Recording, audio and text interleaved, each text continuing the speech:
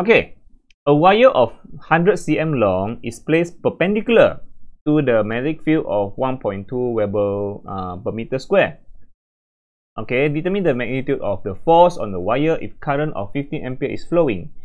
Okay, again, so this question is about force, magnetic force for current carrying wire or conductor. Okay, so it's about this one lah, force on current carrying conductor in uniform magnetic field, because we have current. Yeah, he asked to find magnetic force. Okay, so I want to find magnetic force. We use BIL sin theta. Yeah, IL cross B. Okay, we have the current here. You see that we have the current. We have the, this is the wire L 100 cm long. Perpendicular. Why we have the words perpendicular here? Perpendicular. That means this one is between the wire and the magnetic field. See that? Between the wire and magnetic field. So between the wire and magnetic field.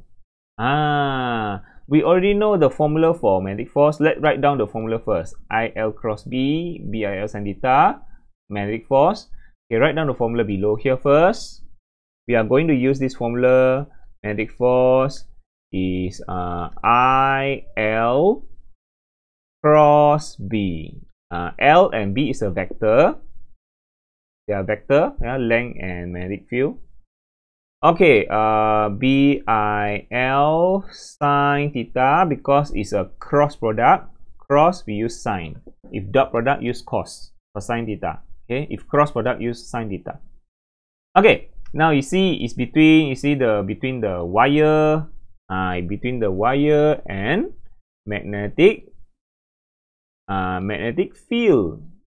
Is L cross B. Is L cross B, so is wire cross magnetic field, so it's wire cross the magnetic field. So perpendicular is the theta. That's why I say is L cross B, it refers to the angle theta. So it's between wire perpendicular to the field. So wire perpendicular to the field. Wire is perpendicular to the field. It means this one is the theta, 90 degree perpendicular. Okay, with the perpendicular means the angle between the wire and magnetic field. Between wire and magnetic field, that's the theta. Theta is the angle between L and B. Yeah, theta is the angle between. Right over here. Right over here. Theta is the angle between length and magnetic field. If you refer to the notes, okay, theta is the angle between I and B, current and magnetic field. So yeah, because the, you know why I? Because the length always follow the current. Direction of the length normally follow the current. So you can write this L as I also. Theta is the current angle between current and magnetic field. Okay.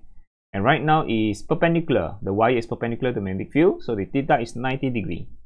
Understand? Okay. Okay, so okay, write down all the information. So it's sine 90. Magnetic field we have. Okay, we already have the magnetic field here. Magnetic field, it can write. It has 2 units. It can have can have 2 units. Magnetic field, you can write it as 1.2 Weber per meter square. Okay, also can write as 1.2 Tesla. Yeah, magnetic field, you can write it as Weber per meter square or Tesla. It has 2 units. Understand? Depend on what formula. Okay, write down our value. Magnetic field is 1.2 and current is 15 ampere. It's over here, 15 ampere. And then the length is 100 cm. So change to meter. So it's divided by 100. So it's 1 meter long. And then sine 90 degree. Because you say the wire is perpendicular to the field. Wire perpendicular to the field. That means the theta is 90. Okay. So sine 90 equal to 1. So let's calculate the answer. Okay, so it's 1.2 multiply 15 multiply 1. So I got 18 Newton. Okay, so that's correct. So right now, the next questions. Now, okay, let me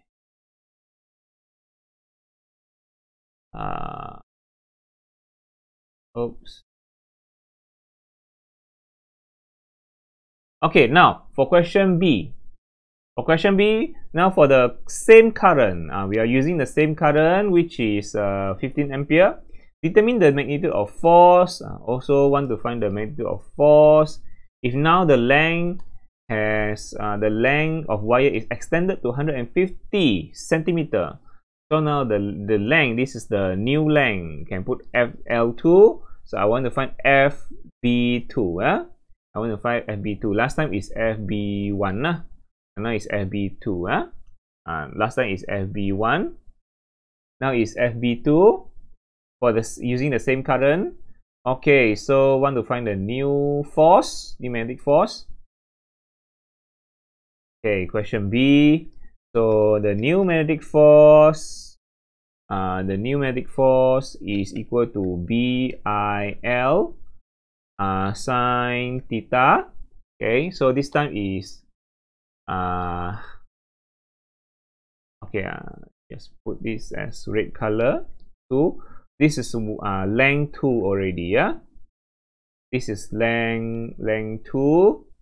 Okay, all right. So now magnetic field is the same. It's still the same, 1.2, and then the current is, what's the current? 15 ampere. Still the same current, he say. Still the same current, 15 ampere. And the length, what's the length? Now is, instead of 100 cm, now increase to 150 cm. So divide by, change to meter. So divide by 100. I got 1.5 meter. Still sine 90 degree because it say wire perpendicular to the field. L and B is 90 degree. Okay, so all right, let's calculate. So 1.2 multiply 15 multiply 1.5, 27 Newton. Okay, so all right, is that the answer? Yeah, last time is 18, now it's 27. That's correct. Or both my answer are correct. Okay, so now last question. If the force of the wire in part B is this one and current is this one, determine the magnetic field that was applied. So now it give you the force, give you the the magnetic force and the new current. Okay, so I want to find the magnetic field. So question C is want to find the field. So also use the same formula. Okay, so let's do it. So question C also use the formula BIL sin theta. Okay, BIL sin theta. So magnetic force now is 60 exponent negative 2. Negative 2 Newton. Okay, 60 exponent negative 2 Newton. B, that's what I want to find. B, the current is 12 ampere. Current is 12 ampere. Current is 12 ampere. Now the length is 100 cm or 150. It says force on the wire in part B. So part B is 150 cm. Okay, so remember, use the part B one. Part B, the length is 150 cm. Not 100 cm. So be careful with the question. You want to use the length from part B, not part A. Okay, length part B. Part B is the wire. You see, it said the wire in. It said the wire in part B. For the wire in part B, wire wire for part B is already extended to 150 cm. Wire in part B already extended to 150 cm. So the length is 150 cm, not 100 cm. Okay. So below here, the length should put 150 cm, but change to meter is 1.5 meter. Okay, 1.5 meter. Sine 90 also. Okay, sine 90 is always equal to 1. So I can find my magnetic field. Yeah, simple questions. 60 exponent, -2, divide by 12, divide by 1.5. So the answer is 0.033 Tesla. Or you want to write the